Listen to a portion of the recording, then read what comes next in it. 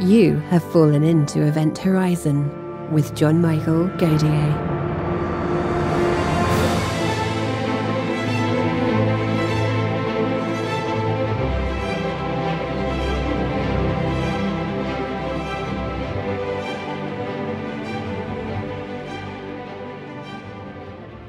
In today's episode, John is joined by Ryan Graves.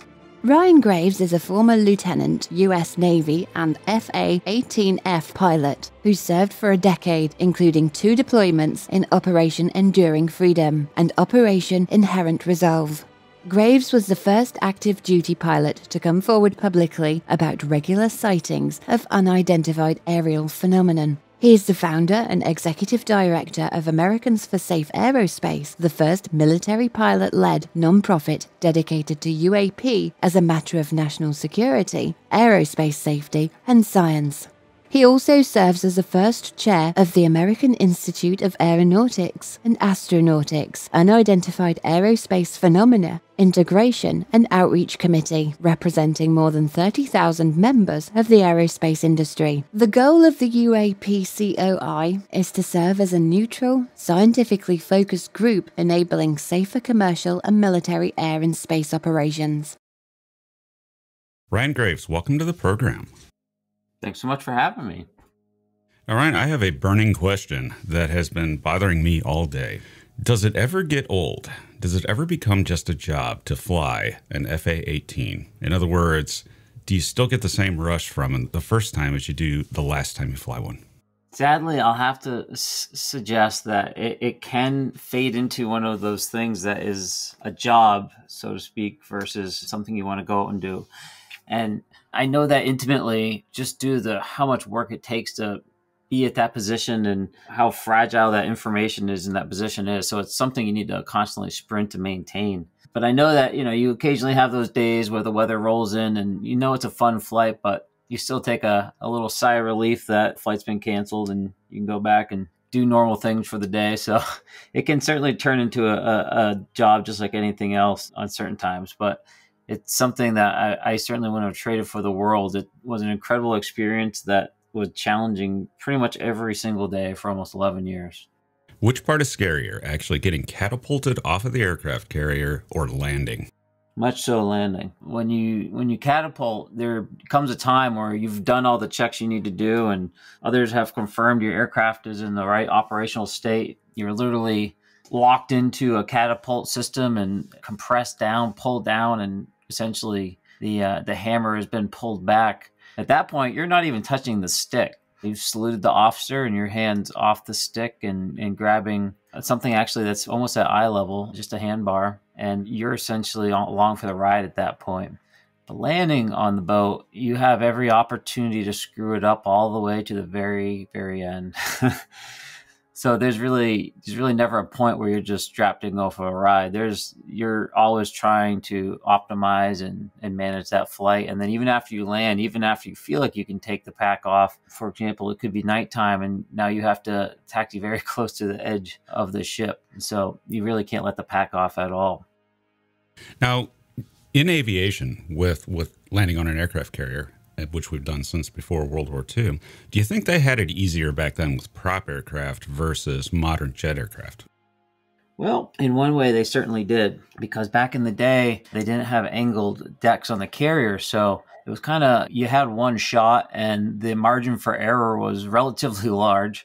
You more or less had to get it on deck and then it would essentially drive itself into some wires. Aircraft would get hit by vertically stacked wires. So it was going to stop. Now, if you were too high and you got caught in those wires the wrong way, it would certainly be nasty. And I'm being a bit facetious here because obviously it was extremely dangerous what they were doing.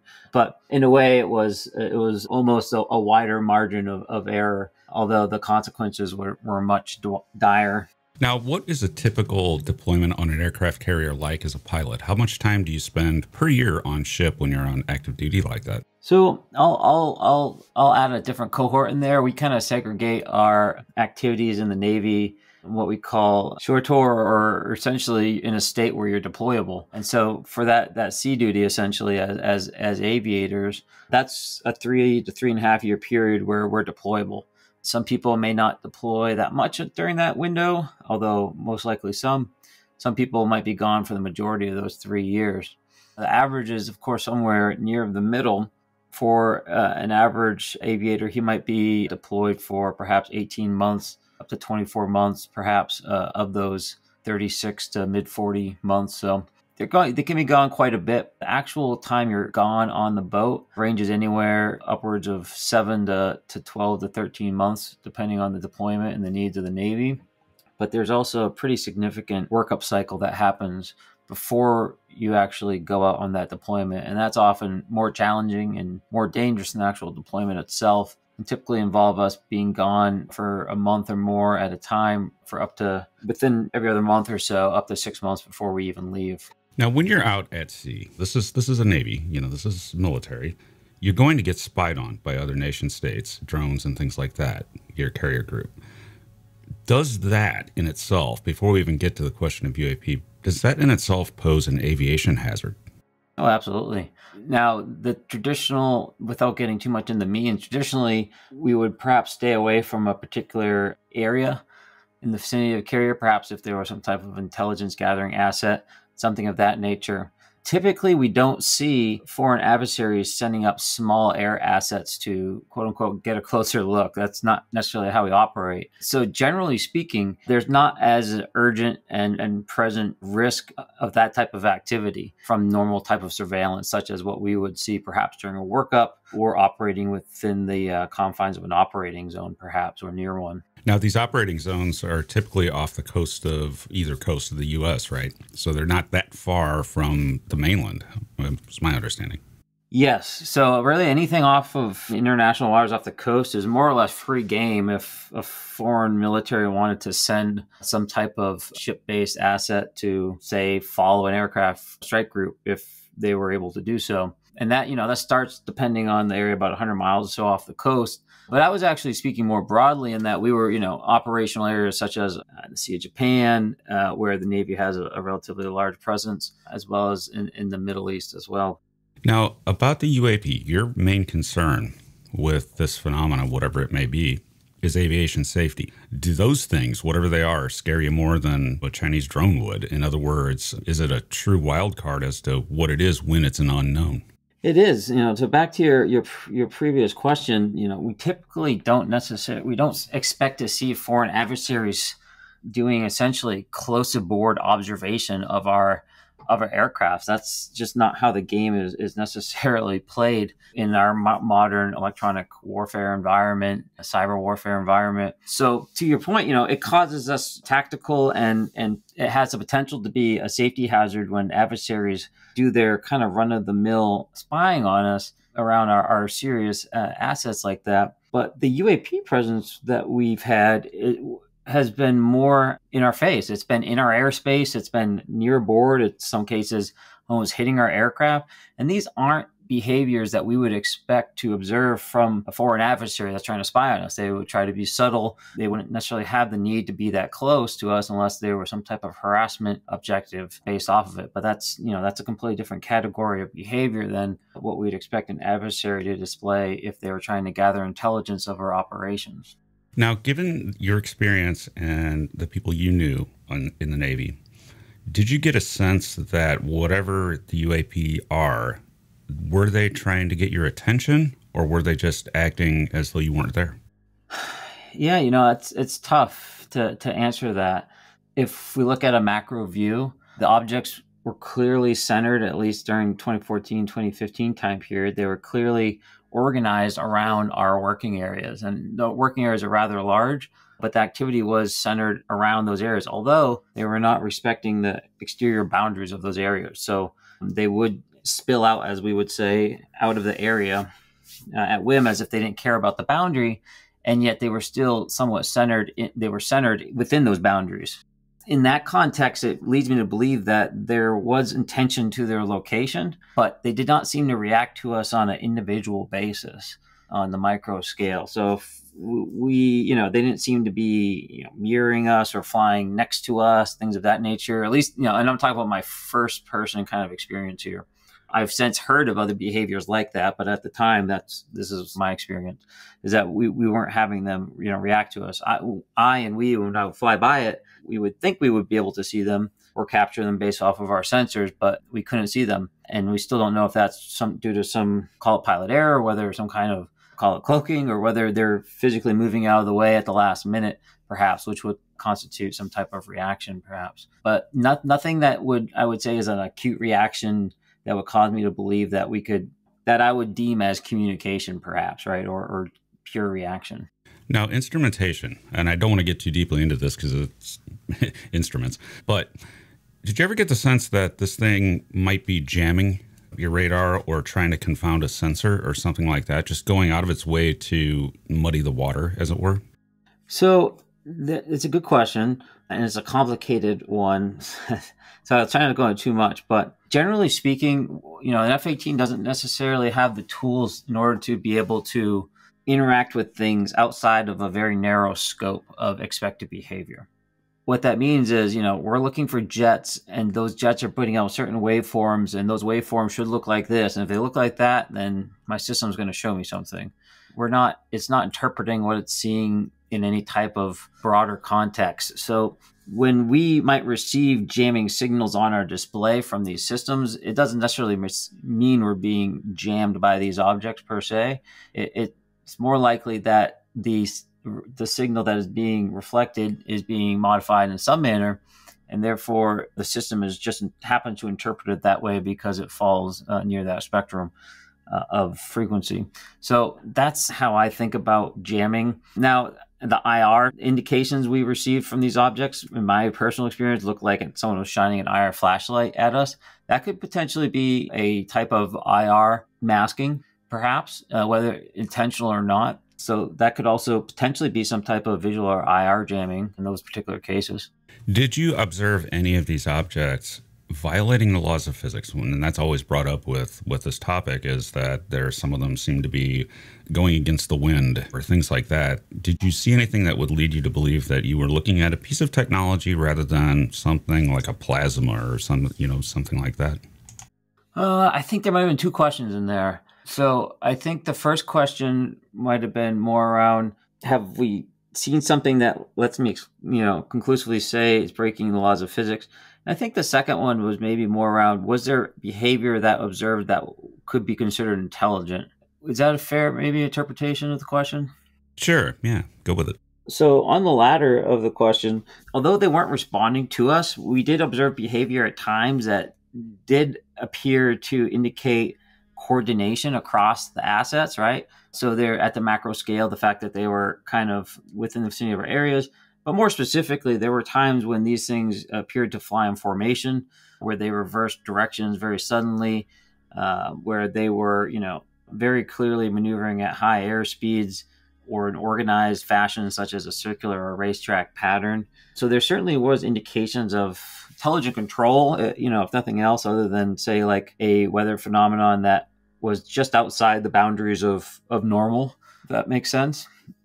And on the former part of the question, so, have we observed anything that, we could say, oh, that, is breaking the laws of physics in a way that, so, it's even hard for me to kind of stage the question, because that's a statement I think that gets thrown around a lot that doesn't have that much real meaning when you start to peel it back. Breaking known physics is kind of a broad statement. So is it performing? One way I think about it is very basic kind of first principles. There's essentially energy and energy storage, right? So if these things are doing high energy maneuvers for long periods of time, and the amount of energy it would take to perform those maneuvers don't make sense, I wouldn't call that beyond known physics, but it's not something within our normal inventory. And that same logic applies for performance characteristics associated with the energy requirements as well. So, for example, based off of what I can say we know as far as Dr. Sean Kirkpatrick and the All-Domain Anomaly Resolution Office, they said about 50% of their cases are spherical objects that are traveling anywhere between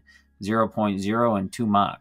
2 Mach is, can be dependent on altitude, but we're looking at about 1,500 miles an hour or so.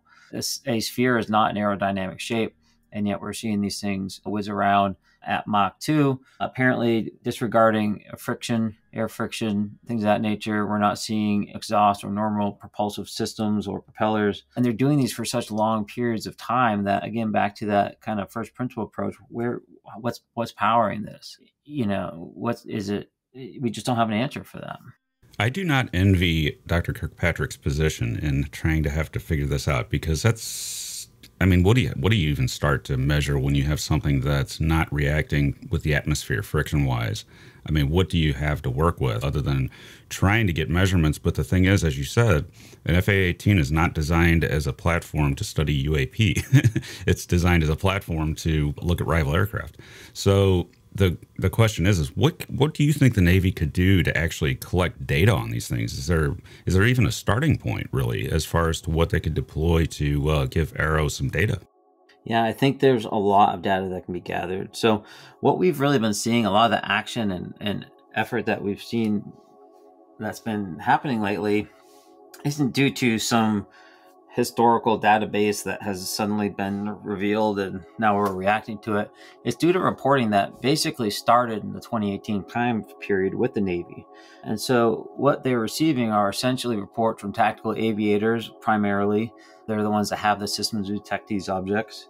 And they're reporting what they're seeing, and that data has eventually led to some of the legislative action that we're seeing now. And so just at a very basic level, just treating this as any other normal aviation safety hazard, just being able to safely report, track, and therefore mitigate this as a hazard is going to generate data both on the frequency, the location, detection mechanisms, proximity to bases, things of that nature, so we can start eliminating some of the factors. And most of these objects, right, are not going to be truly mysterious. They're likely going to flesh out as either something prosaic or perhaps as adversarial platforms that are taking advantage of the domain awareness gap in order to infiltrate our airspace.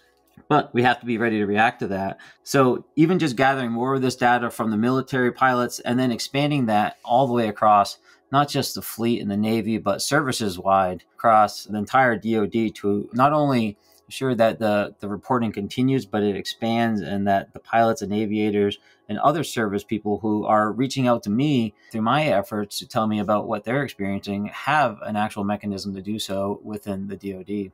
And we're seeing the same thing on the commercial side as well. So commercial pilots are, they're gathering a lot of information with their eyeballs as well. They're seeing occurrences on their flights on a pretty much regular basis. And this is all, yes, it's anecdotal data, but if we gather it en masse, we can perform analysis and start to pull out critical data from it.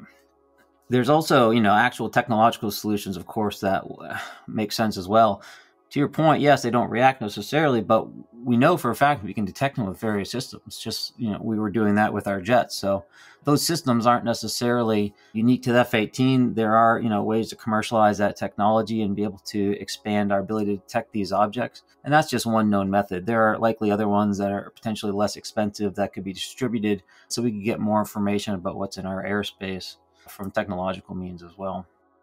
Now, the commercial side of this, what are the altitudes like for these sightings? And is that a problem for a typical altitude for a commercial jet? I mean, could we conceivably see a day, God forbid, that a commercial jet airliner is down by hitting one of these things? So again, back to All-Domain Anomaly Resolution Office, in their last report, I think the most current was in the NASA Independent Study Team public meeting that occurred recently. Sean communicated that the majority of these sightings within their database are being reported under 30,000 feet. So primarily where commercial air traffic is located. There's likely observation bias with that. So it's not to say it isn't happening elsewhere. We just don't necessarily have the assets to see at those altitudes as easily. But the point remains that it is occurring to a significant degree at altitudes that commercial airliners operate at, but also happening much above their altitude as well. And I've been speaking to a lot of commercial pilots who've been telling me different situations that have occurred both at altitudes that were their altitude, and they're actively engaged with air traffic control and other aircraft to try to figure out what these objects are and to ensure no one hits it. I'm also hearing stories about how pilots are seeing objects at high altitudes above them, and they're operating at 40,000 feet. They're seeing things at altitudes they can't even assess, but look, well above their altitudes. They're performing in interesting ways. And these are all perhaps not going to result in a midair, but these are all pilot distractions. We mitigate pilot distractions and these potential hazards by reporting them and tracking them. And right now, commercial pilots don't have the agency and they don't feel safe to even talk about this, never mind report it. Now, when you were in the Navy, though, was there any way to report this, or were you just keep your mouth shut? What was the climate before the recent happenings when destigmatization and everything else that, they mentioned in the congressional hearings? It just didn't exist. There was nothing to report to, as far as I knew, or anyone else, that I spoke to knew. Even if it was a potential security threat, which we thought it was perhaps, there really was nowhere to communicate it to other than run it up our chain. The only other option was for us to submit hazard reports through the Aviation Safety Reporting System or Center. That's not a proactive investigatory system. That's simply a data tracking so that if something happens, you can go back and do an assessment. So that wasn't something that was ever expected to resolve the issue, but we submitted it. We submitted hazard reports through that system because we didn't know what else to do, and we were afraid we were going to hit one of these things, and we just wanted to start tracking it so that if it was one of our objects or something, that someone perhaps would see that they were operating where they shouldn't, and they would perhaps see the message that way because we didn't know what else to do. Now, since going public with this and entering the public debate on the issue, does it surprise you the amount of pilots that are coming to you with counts? Oh yeah, I knew I had a subjective feeling that there were a lot out there, but I didn't realize how many there were, and I didn't realize just how much this was happening and how regularly this was occurring for commercial pilots. I was spoiled with my sensors, so we can look out with our radar and see wide swaths of airspace. But I understood that commercial pilots, they just don't have those tools, and so the probability of them seeing things would be much lower. So the fact that all these guys and gals are reaching out to me, and not only are they reaching out, but then telling me that everyone is talking about this now. A lot of these aircrew are talking about it now. The stigma is being removed. We're all learning just how common this is. Yeah, surprisingly common. Is there anything that you're aware of on the FAA front to give the commercial pilots a way to report these incidences? No, it doesn't seem there is. The FAA, there was a FAA spokesperson at the NASA Independent Study Team public meeting, and what I took away from that conversation was that they do not see themselves as playing a role in the pilot reporting on this topic. They did communicate that they were receiving some number of monthly reports from ATC, but they did not have any type of internal process for either collating or investigating those reports in any fashion, other than to refer them to outside public agencies or organizations such as MUFON and things of that nature. You'd think that they would be more interested, though, given the aviation safety aspect of this, because it seems to me that the one thing that we can say about this whole thing is that there appears to be a problem, even with just balloons. Now, again, we had Balloon Gate with the Chinese balloons and lots of privately launched balloons and things like that. Do those pose a separate hazard for aircraft at this point? Well, that goes to a broader point. I don't think these are two different conversations because they're both dealing with the same thing, which is uncertainty in our airspace. So I've recently started a nonprofit organization called Americans for Safe Aerospace, and this is exactly how we think about this topic. It's all about uncertainty and uncorrelated targets and undesignated targets and all the different terms that we have in the military for uncertainty in the battle space. Those same concepts apply over the continental United States as well. And whether it's a quote unquote UAP or perhaps a Chinese spy balloon, that's a decision, that's a determination for down the road. We're up at the point where we're saying, hey, we have less certainty about what's in our sky than we thought. Let's figure out what's above our heads. Let's make sure we tune our sensors correctly and make sure we're looking for everything. Because guess what? There are things that are operating at low air speeds. There are things that are operating at zero airspeed. Some of these are performing very interesting behaviors that are frankly startling, and we're classifying those as UAP. Some of these are likely adversarial spy platforms, and we're seeing those fall out as we do a deeper dive into our airspace. And so for us, it's all about dealing with that uncertainty. And then as we gather more information about that case, hey, is this a national security issue? Yes, no. Let's prosecute that through the appropriate resources of the DoD. And if it's not, we need to ensure that our commercial air traffic is aware and secure of the threat And then we need to be scientifically curious about what that is so we can adapt and learn about what it is. You know, just going based on Kirkpatrick's statements, the idea of a metallic spherical object traveling at Mach 2, that's dangerous. Whatever it is, it's dangerous. Might as well be a missile. Might as well be a missile. And even if it hit the ground, there's all kinds of questions you could ask. So I wonder, we have to separate the possible causes, the unknowns, from the actual fact that there's an aviation hazard here, right? And it seems to me that's the first step in the debate of this is just, okay, set the origins aside. Everybody can speculate all I want. We'll just set that aside. What we need to deal with is the reality of the problem and recognize that there is a problem. Do you have any blowback against that approach, though? In other words, do people say, well, this UFO stuff is crazy, so don't even look into it? Or do you just say, hey, no, there's an actual problem here we can see on radar, and there's something there?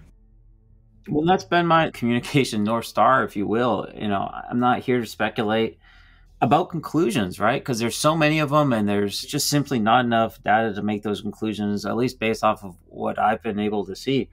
And so it's just way too early in that conversation.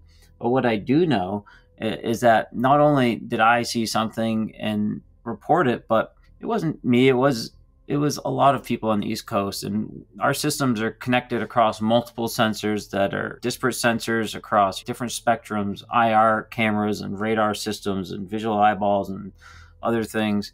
And these things are being shared across multiple platforms. So there's instant correlation across multiple platforms.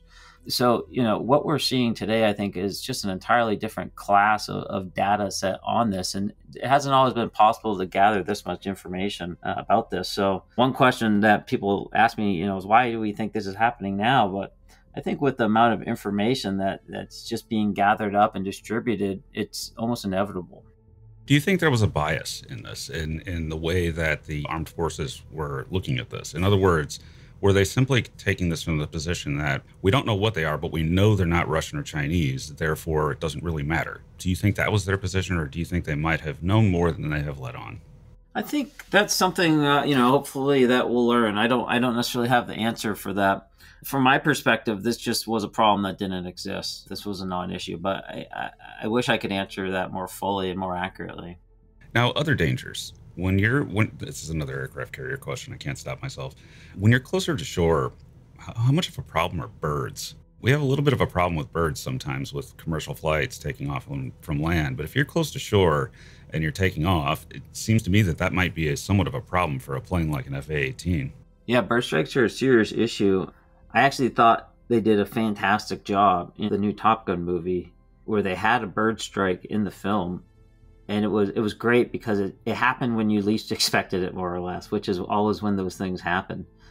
But I'm not an expert in this. I'm sure there's some things I'm going to say that are not exactly correct here, but birds are a massive issue for us. Migratory birds are one category of issue. So you can be kind of in the middle of nowhere. I remember we used to have issues at a particular airfield that was kind of in the middle of nowhere.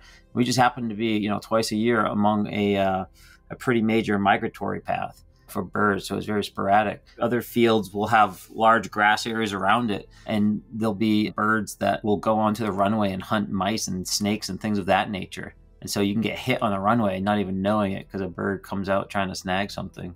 On the ship, even on the aircraft carrier, we'll sometimes, when we're somewhat near port, I don't know if they've gone across the Atlantic with us, but birds will post up on the aircraft carrier itself or among the different ships in the strike group. And you'll have birds potentially, I think I've even seen a bird strike essentially out in blue water from a seagull that was hanging out on the carrier. So they're always a problem, just, different flavors for different places, I guess. Yeah, I guess you're really only safe if you're way out at sea, away from any sort of land with birds. And even then, I think they're actually migratory, yeah. I don't even think so. I mean, honestly, the only time I feel comfortable away from birds is if I'm above, Right. So what is the ceiling of an F-18? 15,000 feet. We'll typically operate in the vicinity, no higher, well, practically speaking, around 35,000 feet or so. So not that dissimilar from a commercial aircraft. Yeah, it's highly dependent on our loadout, our weight, what we're carrying. Those are all different words for the same thing, but one's for fuel, one could be weapons, loadout, things of that nature, centerline tanks. So it's pretty highly dependent on all that good stuff, but we're not going in the stratosphere. I think the exact ceiling is technically classified. Do you miss it? Do you miss hopping in the cockpit of a fighter jet like that? Yeah, strapping in was like always like a super pleasurable experience for me. Just getting from cold jet to pre-flighting, walking around it, hopping in, as we call it, building our nest and getting everything fired up. I mean, just the whole experience was great. But the hard part comes, especially in the tactical community, is all the work that it entails to stay at the top of your game in that type of field. We fly hard. When we fly, it's a lot of work. It's a lot of mental work and training and preparation. You can only be in that whirlwind for so much time, in a sense. So in a sense, I don't miss that whirlwind, that effort, and that constant challenge and fight to be as good as you can. It takes a lot. But I do miss being at that point, having the confidence to be able to strap into that type of machine and go fly with potentially 12 of my best buddies out to do an incredible mission and then come back and do it again the next day. Do you still, in private life, do you still fly? I don't right now, not necessarily choosing not to. It's just so much harder on the outside. Find something that would be both entertaining and affordable and also exist within a decent proximity to me. So I'm not opposed. I'm open to opportunities, but haven't quite found the right situation. Now, if you were to advise the Navy today, as far as looking into this, and say you were sitting down with Kirkpatrick to talk to him, what would you tell the Navy as far as this phenomenon, as to a course of action to deal with it and figure it out? Yeah, I think it really comes down to, at this point, really one thing, and that's just breaking down the remaining stigma walls. They have the right tools. They understand that the problem is there. What I think they need to do is to keep the pedal down is ensuring the middle management of Department of Defense, of Navy, and of the other services buy into the fact that this is something that we need to gather data on, and for very pragmatic reasons. We don't necessarily need to think about it from the military being involved with back engineering, spaceships, things of that nature. This is a very pragmatic safety issue that we can attack using normal safety rules, using some sensors, and we can gather more data. I would also like to add that we need to take that data that's being generated from those aviators and those lessons learned, and we need to ensure we can promulgate that to the commercial markets, to the civil sector, because this problem is happening there as well. Ignorance is not necessarily bliss. They don't have the sensors, but they do have the problem. And so we need to be able to leverage those lessons learned to be able to keep our civil sector safe as well. Now, in an encounter, say the closest one that you had, what did you see specifically? What did the object look like? So I struggled to see these with my own eyes. And that was kind of the status quo for most of us. We would see them on our radar. We would have them on our FLIR. We would get what we call a missile tone, and that means our IR missile, its separate seeker head, has gained a lock on the object. And we would take all these sensors into what we call the merge, or we'd fly right up to the object within 500 feet to try to gain that tally, gain that eyeball sight of the object. And we couldn't. All this information be projected into our visor, and we would be looking where it's telling us to look, and the object was not there according to our eyeballs. And that was status quo, at least initially, until we almost hit one of these objects when they were right at the entrance to our working areas. And this first time it happened, it was two guys in my squadron, two aircraft, I should say, 4 people.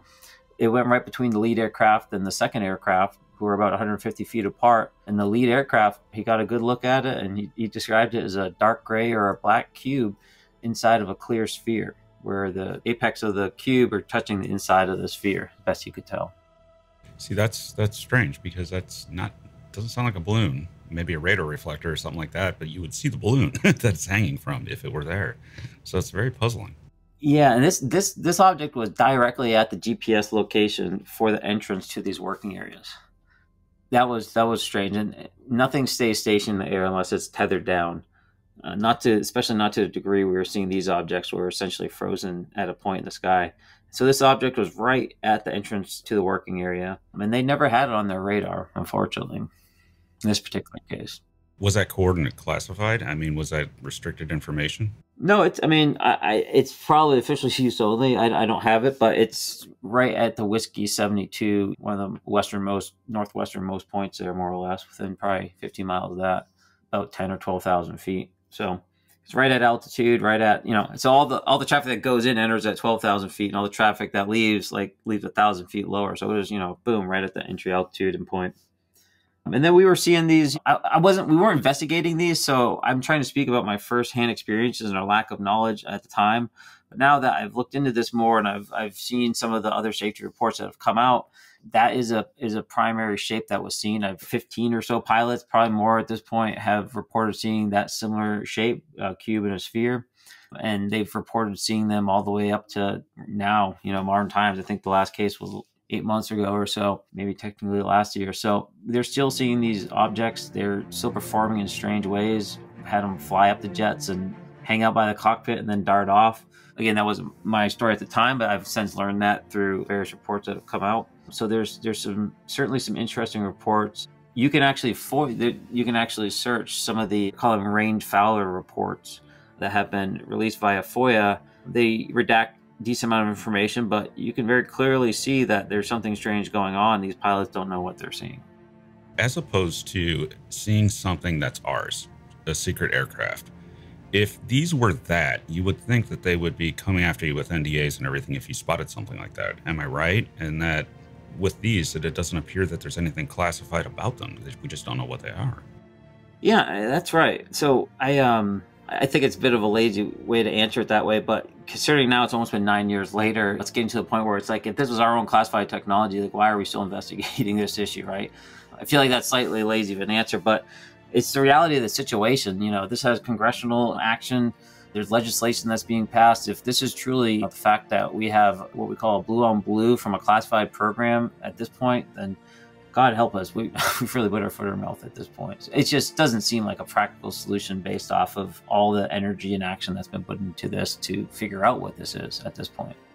And there's also the age of the phenomenon, because there are reports obviously going back to the 1940s in the modern era, and some of them look like this kind of thing. And the bottom line is no one had any technology like that back then. Yeah, things get much harder to account for when you consider any time outside of basically these modern reports and the fact that these were apparently cropping up elsewhere. And that's something I learned not too long ago myself. Do you have anybody from other militaries contacting you and saying that they're seeing the same thing? I mean, what is the international sense of this, if anybody's contacted you regarding this? What do the French see on their aircraft carrier, things like that? Yeah, there are certain, I'm not going to go into too much detail here, but I will say that there is communication from other allied nations who have communicated similar issues, but I don't want to get overly specific. How about people in the Air Force? Do we see these things over land? I mean, they seem to be almost mum on the whole issue, and they're not really weighing in. Have you heard anything from Air Force pilots that say, yeah, we see the same things you guys see in the Navy?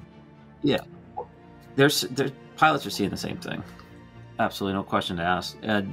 But to the question of why the Air Force has taken their particular communications strategy as it is, I don't have an answer for that. But the bottom line is they have as good as sensors as the Navy. This is a ubiquitous problem. So the question isn't, well, are they seeing something? It's why are they not participating in the process that Congress has set out? It's strange. It may simply, in fairness, it may simply be that they're like, we looked into it. It was called Project Blue Book. We're done. It may simply be something like that. Or, well, considering that they have a significant role to play in the defense of our continental airspace, and that we've recently detected slow-moving Chinese spy balloons over our airspace, I don't think that's an appropriate stance for them to take. No, especially with the spy balloons. Because again, it's not about drawing conclusions to what objects are. It's about accepting that there's uncertainty and dealing with it systematically. Yeah, that's a big question, is that how did we not know? And it was because we were using filters on radar. You don't see the balloons because you're filtering them out because you're interested in commercial aircraft flights. So the radar, and then once they pull the filters off, all of a sudden we see these balloons. But yeah, it's a question. And the other question is that if you can overfly the United States with a giant spy balloon, then how much data did they gather? It must have been some kind of a compromise. Even if you're hiding your jets or whatever, putting everything in the hangars as it passes over, it's still That's a major violation of U.S. airspace, and I don't see that problem ending anytime soon. I agree with you, and that's why we need to enable our commercial pilots to feel comfortable reporting things that are out of norm and out of standard. We have to ensure that there are appropriate places that receive that information and that can channel that information to appropriate authorities. These are some of the policy positions that we're going to be pushing at Americans for Safe Aerospace, which again is a nonprofit that I helped recently start to essentially figure out what is in our skies and help bring together and support the stakeholders, pilots, scientists, and engineers that can help us figure this out. We have a website, safeaerospace.org, where people can go. They can sign up and show their support. That's one of the biggest things you can do right now is to show people on Capitol Hill that their constituents care about this issue, that they have support to look into it at this kind of critical phase as it's being introduced to more people in Congress. So I would encourage people, again, go to safeaerospace.org, sign up, even if you're international, to show that you care about this. And we're going to be able to take that message and help recommend legislation and policies so that commercial pilots and others feel comfortable reporting on this. Tell us about the Merged podcast.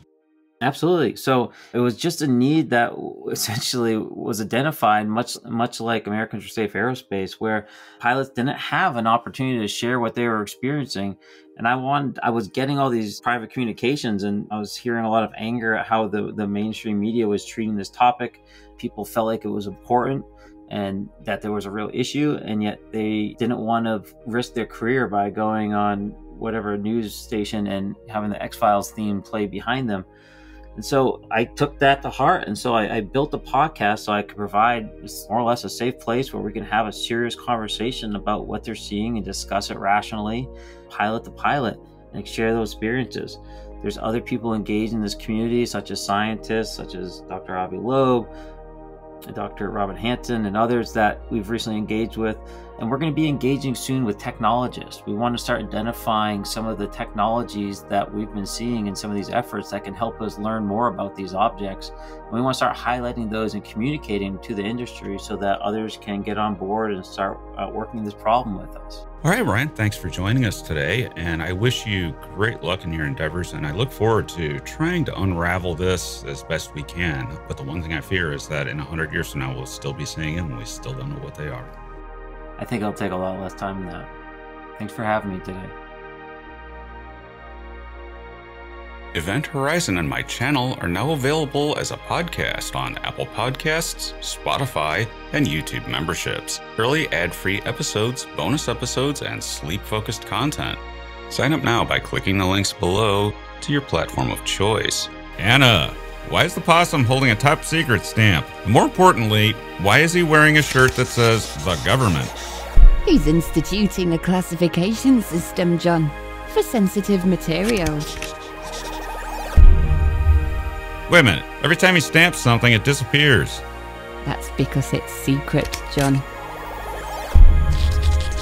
Hold on. He just classified my cookies. And there goes the dogs playing poker painting. And the boxed wine. And there goes the pirate hat. Sprocket, don't you dare! Wait a minute. Anna?